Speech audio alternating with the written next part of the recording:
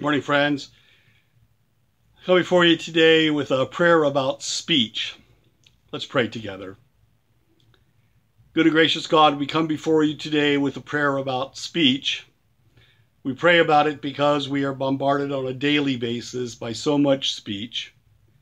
We know that much of that speech that we have heard today are claims alleged to be true but defying science, allegations of truth that are actual lies, and words that clearly ignore what is the truth.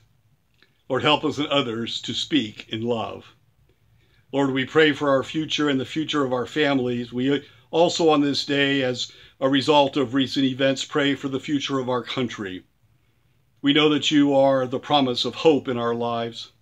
Teach us to better love our neighbors and better do what we can do to allow our neighbors to love us. And as we do, help us to seek the truth in all that we hear and in all that we say. Lord, as we continue in prayer, we pray that you will guide us to an end in stereotyping in our lives. Amen. Our reading for today is from the book of Sirach, from the 6th chapter, verses 5 through 8. Pleasant speech multiplies friends, and a gracious tongue multiplies courtesies. Let those who are friendly with you be many, but let your advisers be 1 in 1,000. When you gain friends, gain them through testing, and do not trust them hastily.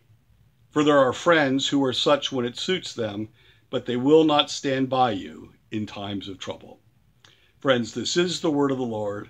Thanks be to God. Have a blessed day.